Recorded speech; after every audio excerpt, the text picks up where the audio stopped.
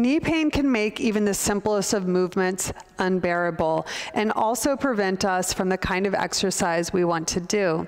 In this video, I'll go through some gentle exercises and ways to modify certain yoga poses that will both help to protect your knee and help you with healing. Before diving into our exercises, let's talk about the knee just briefly. We have big quad muscles that run all the way down and kind of blend into the patella or the kneecap. And then underneath the kneecap, we have a lot of different ligaments, and then underneath that we have the meniscus. Now the knee is a hinge joint, which means that it mostly moves up and down, so it extends and flexes.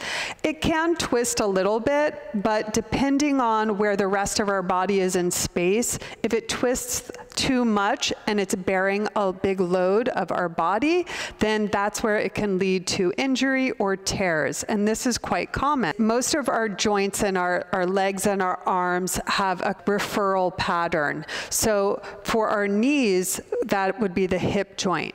So the more stable the hip joint and the stronger the muscles around the hip, the more stable the knee joint's going to be. If you could imagine that you had a very weak gluteus medius muscle, if this muscle is weak, it will tend to cause the knee to go inward, and that's creating a bit of a twist, right, through this hinge joint. So some of the things we're going to do together today are going to help build a healthy pattern from the hip to the knee, and then we'll also be taking just a couple classic yoga postures and finding ways we can modify them, but these modifications will also help you strengthen your knee. Now, in addition to this, it would be great if you have knee pain or you have what we call knee valgus, which is essentially where when you're bending down, the knees tend to go inward.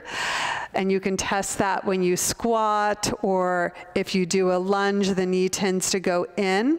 What you want to focus on is strengthening your gluteus medius and things like clamshells and fire hydrants, and also strengthening your adductors, the inner thigh muscles. These two muscles together, their opposing muscles, work to help stabilize your femur bone, the thigh bone in the hip socket. And remember that stability of the hip socket and the femur bone is going to track all the way down to your knee and help with stability in your knee joint. The first set of exercises, commonly known as the big three of knee exercises, are really designed to help you track your knee and hip joint in the same line for functional movement like walking. It's also going to help strengthen the muscles and the tendons and the ligaments all around the knee. You will need a rolled up blanket or a cushion for these, so grab that and meet me on your back. From a laying down position with feet hips distance apart, knees hips distance apart, we'll keep the right knee bent and just straighten your left leg to start. And we'll flex the foot. And I've got my hands on my hips to help stabilize the hip because we don't want to move it around too much. Remember, we want stability to help with the knee joint. And all you're going to do is drag the left heel back to the starting position and then trace it back. And then you'll drag it back and trace it back down. And drag it back and trace it back down. Mine's bumping a little bit because I'm on a yoga mat, which is a little sticky, but if you're on the floor or something, that would be perfect, or carpet. Just slide the foot out and pull it back. And we'll switch sides. So slide the foot out. Foot is flexed and pull it back. Keep the hips nice and stable. Slide, drag the foot out and pull it back. And you want to do about 10 reps of these 3 sets. And we've got 3 exercises. So this whole thing shouldn't take more than 5 to 10 minutes out of your day and can greatly help and improve your mobility.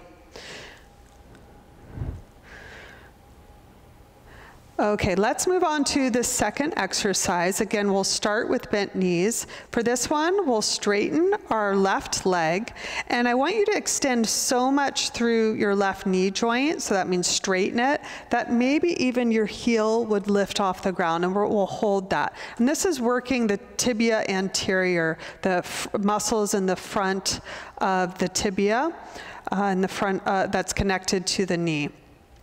And we'll release. And then we'll do that again.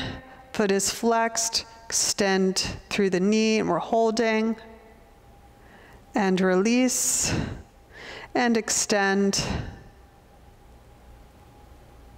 And release, and extend. And release. And if the heel isn't lifting off the ground, that's okay. Just extending out through the knee joint as much as possible. And release. Let's switch sides. So right leg is straight, extend through the knee, perhaps it lifts the heel off the ground. And release. Extend, again, try to keep those hips nice and level. The hips will want to kind of tilt and compensate, especially if the knee is weak. And release, and extend. And release. Let's practice our third exercise. For this, a cushion or a rolled up blanket will do. And you'll just start with it under one knee. So I'm putting it under my left knee here, and I'll keep my right leg straight. And similar to the other one though, but now we're working the back of the knee, you're going to press into whatever prop you've got. So press into the prop.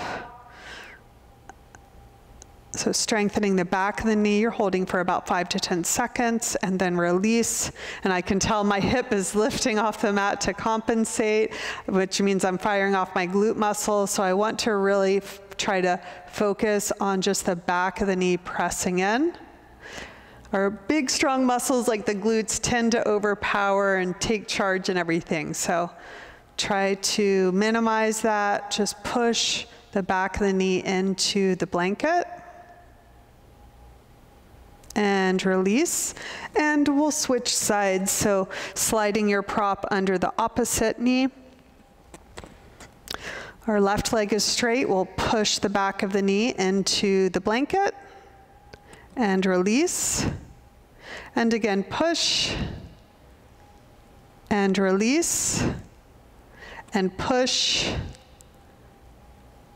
and release. So my goal here is to just practice enough with you so you get the 3 exercises, and then on your own you could start incorporating these into your daily routine.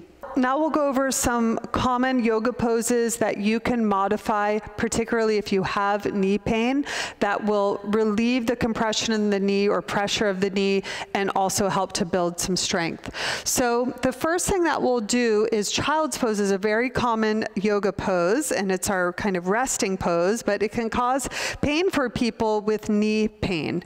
So what you'll do is you'll take a rolled up blanket or even a towel. You'll place your blanket behind the knee, the round edge all the way behind the knee. And now our big toes can touch, our knees can widen, and we can come into our child's pose. And it's okay if the hips don't go all the way back to the heels. They probably won't be able to with the prop in there. And what we're doing now is creating some space behind the knee to take some of that pressure off in this flexed position. And the prop is also giving the back of your knees some feedback. So hopefully this will relieve some pain and discomfort in your child's pose, and you can roll up as much as needed. Another common complaint for those with knee pain is weight bearing on the knees in poses like tabletop or low lunge. So I would recommend, if you're practicing yoga, just having a rolled up blanket here underneath your knees, so that as you move through your classes, that blanket is always there to catch the knee underneath you. But let's talk specifically about why it can hurt so bad to have your knee bent in something like low lunge, and especially if we were asked to grab the back foot and get a quad stretch or something. So basically what's happening is right now in this position, you are bearing the weight on your kneecap. And the interesting thing about the kneecap is it actually moves and slides. So we can use that to our advantage in this pose. The kneecap does not like to have direct pressure on it, and especially the weight of our torso. So let's feel what the kneecap feels like when it's moving. So come into a lunge position. You can rest your hands on your front thigh, and instead of having your hips over your back knee, I want you to lean your hips way forward. And then if you were to move your knee just gently forward and back, you might start to feel something sliding. That is your kneecap, okay? So remember, the kneecap doesn't want direct applied pressure on it. So when we're taking our lunge position, hips go forward. If you slide your knee slightly forward, the kneecap will slide behind you, and that will relieve that direct pressure. That will also make it much more accessible to bend the back leg, and grab the top of the foot. This way, as we deepen into something like King Arthur, we've got no direct pressure into that kneecap. Next, we're going to look at some of the most common poses in yoga, the warrior poses and the lunge. Grab a block and you'll need some wall space. So if you have a weak gluteus medius or overpowering adductors, what will happen when we bend the knee in a variety of yoga postures is that the knee will turn in, and that we call knee valgus, right? And so it's very common here in things like Warrior 2, Warrior 1. And so a really nice way to train and align your knee in proper position and help to stabilize the knee and strengthen it is to get pretty close to a wall, and you'll take a block. I like a foam block, and I'm going to take a Warrior 1 position.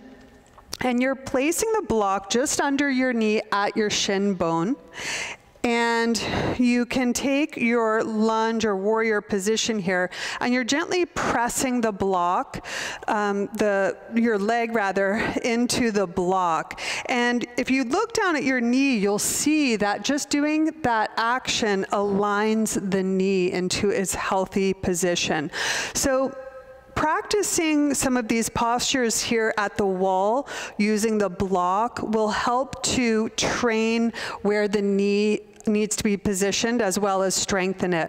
And again, it works for many of these positions where the front knee is bent at that 90-degree angle. So we can take our Warrior 2 here. We could even do reverse warrior. We could take side angle, all the while training the knee in the right position.